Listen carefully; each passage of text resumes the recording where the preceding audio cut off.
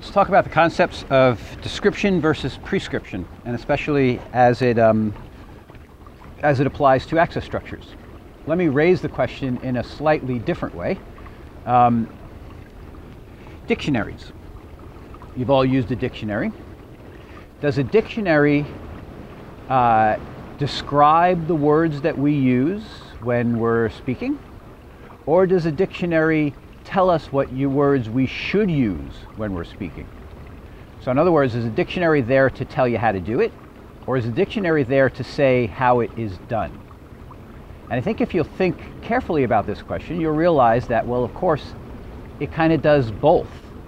And in fact, it's even stranger than that, and it's really kind of amazing, actually, that when someone puts a word in a dictionary, they have done two things really simultaneously. On the one hand, they wouldn't have put the word in the dictionary if it didn't describe some word that people used.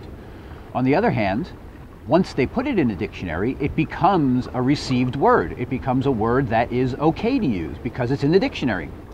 So we have this sort of self-fulfilling prophecy of language that says when you acknowledge a term, when you acknowledge something as being the way it's said, you're also prioritizing that, you're privileging it, you're receiving it as the right way to say it. So let's get now to the subject at hand, which is access structures. And are access structures prescriptive? That means, do they tell you what the right words are to use to describe this information, or are they descriptive? Are they words that we have chosen because they're the words that users are most likely to think of when they work with the subject matter? And again, just like in a dictionary, the answer is, yeah, well, they're both. And in any case, the prescriptive value of a classification scheme of some sort is balanced by its descriptive value. And if you try to get too far in either direction, you're going to fail with the construction of that device, of that structure. Let's say it's a keyword index. And in the keyword index, you're simply trying to use words that have been used to describe this subject matter. What might you do? Well, you might, for example, turn on a full text search index, because that's the kind of index, that's the kind of indexing routine that will give you all the words. It's very, very, very descriptive. It is prescriptive in its own way, because since the word was used, we realize that it's the right word to be used in a particular case, but it really goes much towards the descriptive side of the prescription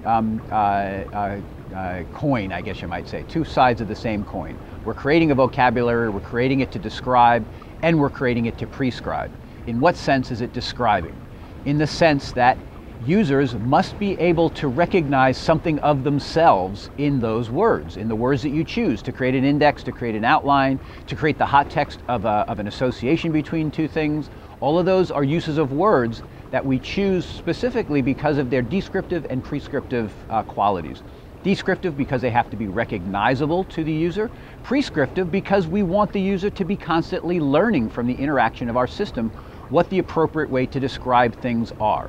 If they already knew all the appropriate ways to describe things, then they probably wouldn't need our system, right? They'd be the one writing the system because they're the experts.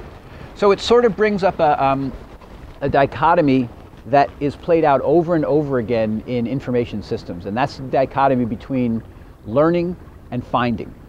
In order to find, you need to see something recognizable. In order to learn, it can't all be recognizable, it can't all be what you already know, because then you wouldn't learn anything, you wouldn't learn anything new. So we're using the descriptive as a hook, let's say, to get people to the prescriptive. And the access structure, I think, that illustrates this the best, really, is the hierarchy. A hierarchy is really a set of terms or phrases or words that are organized in a parent and child relationship that are meant to slice a particular info base up into the right categories. Now, as soon as I say the word the right categories, you realize that I'm talking about prescription. Not the categories necessarily that the user would think to put them into, but categories that are what the experts who created the system believe the information falls into. That's very, very prescriptive. And in fact, if you ever wanted to learn what was in a book, you didn't know what was in the book before, you weren't really familiar with the words of the book, what would you do to get as quick as possible view of what's in that book and learn, basically, what the terminology is that describes the stuff in that book? Of course, you would use the table of contents. So the table of contents stands as the device that prescribes to you, the device that tells you how it is. Now, of course, if the table of contents is completely incomprehensible, then there's no way you're going to be able to learn from it because it's too far from you. So access structures in general, and hierarchies very much in particular, are a delicate balance between using the words that most appropriately describe this info base and using the words that users will understand or users will recognize. Now, we also have specific devices within access structures that allow us to kind of play the margins. For example, in an index, how can you incorporate words that the user might know but are not the appropriate words for the info base? You don't want those words to be thought of as the appropriate words, but you still realize that the user uses those words. You want to be descriptive of the user's mental state, but at the same time you want to prescribe the correct word to use. And of course, if you think about a book table, a book index, not so much web indexes unfortunately, but in book index, you see the word see. So for example, I might say anteater, see aardvark, because I don't believe the word anteater is the appropriate word, but I do recognize that it's descriptive of the way you've come to this info base. So I say anteater, see aardvark, telling you A, I recognize that that's a word that you might use, and B, it's not the correct word that we use in this info base is aardvark.